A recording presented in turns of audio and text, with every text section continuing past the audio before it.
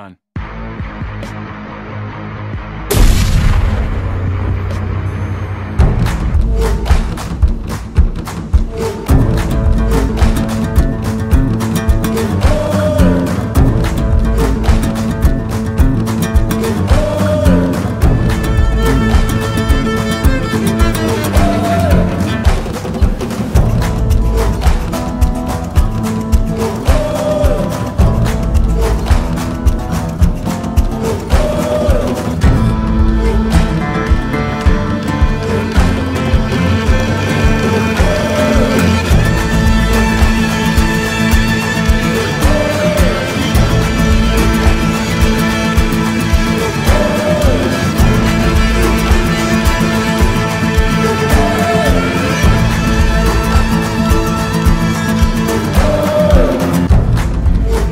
Two reasons we ordered this particular detector: price and value. Cost a little over $100 for the pinpointer and the detector, and it works right alongside units that cost 10 times as much. We ordered this detector through Walmart, had it sent to my in-laws' house, picked it up right here.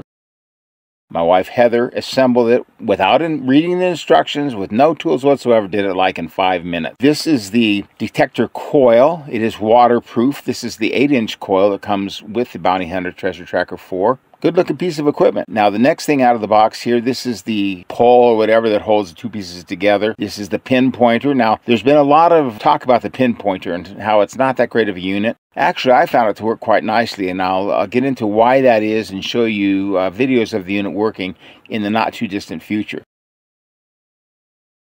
For right now, we'll just open up the package, put it by the side of the box, and we'll put batteries in it in just a little while. I wanted to mention the reason we chose the Bounty Hunter. You can buy fancier metal detectors. The truth is, this one does the job.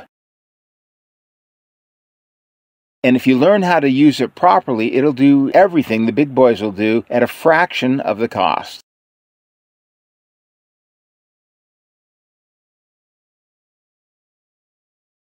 Okay, when you assemble this, you take the coil first, take the screws out of it, set the pole that holds the whole unit together on top, and make sure the little pins are facing down. That kind of locks the pole in the different positions when you adjust it for height. You place this pin in. You don't need any tools. You just place it in, put the screw on the bottom, and away it goes.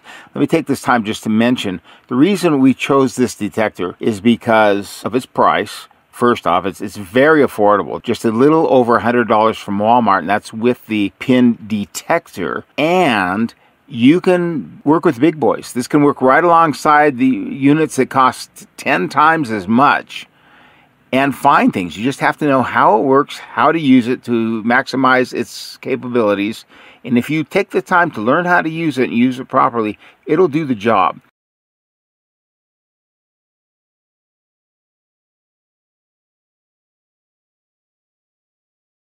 Now you see how easy that went together. We put that together in just a matter of minutes. What's left now is to assemble the cord, plug the cord back into the main operating unit. That has the knob on the left to control the sensitivity. It has the little meter, the battery, low battery thing, and you set the type of modes. It has 3 basic modes: discrimination, all metals, and tone. And we're going to get into that on the next video. Right now we plug it in, we turn it over, and we put in the batteries. Now this requires 2 9-volt batteries. We're putting just regular old alkaline batteries in it right now, but we've also ordered a set of lithium-ion rechargeables because the batteries, they say, last about 8 to 10 hours. I don't have experience in this, so I can't say for sure.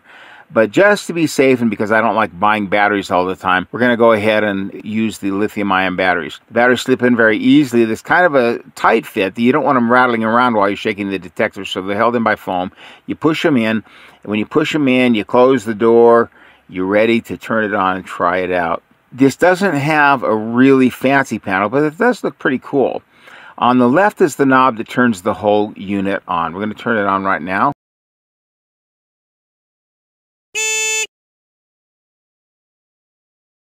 Finally, let's put the batteries into the pinpointer.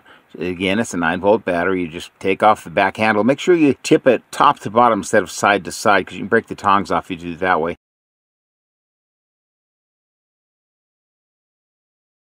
Put the battery in the detector, put on the lid, it's ready to use. Now what we're going to do here is, after we get the battery in, you turn on the pinpointer.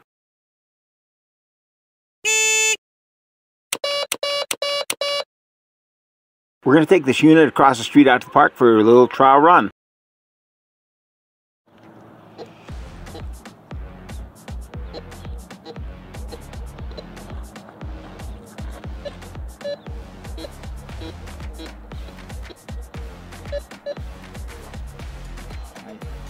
Do you see where I was looking, Emma? You got your pointer. Yeah, pointer.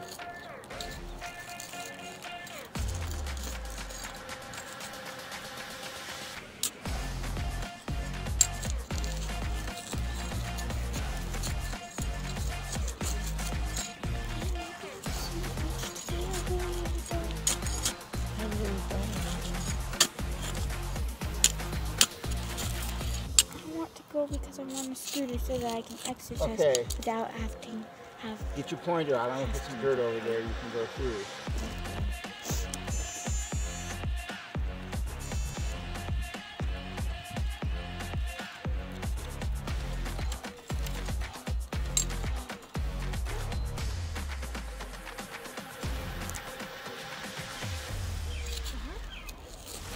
Gotta ride a bus.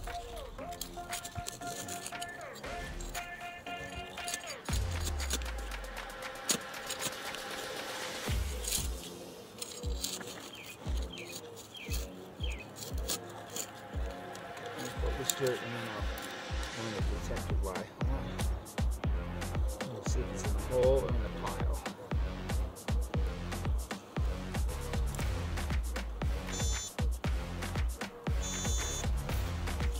Okay.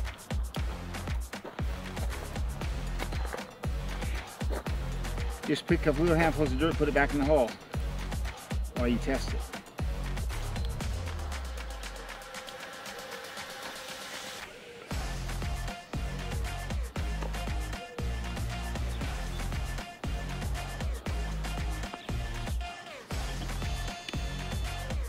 What is it? It looks like a bullet or something. It is a bullet. It's a 22 bullet. It's brass. Hold it out. Show it. Closer.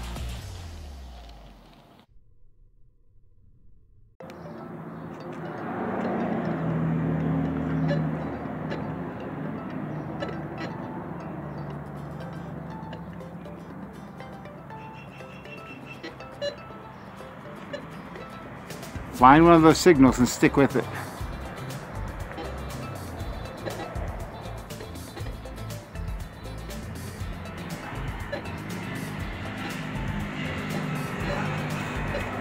Right here.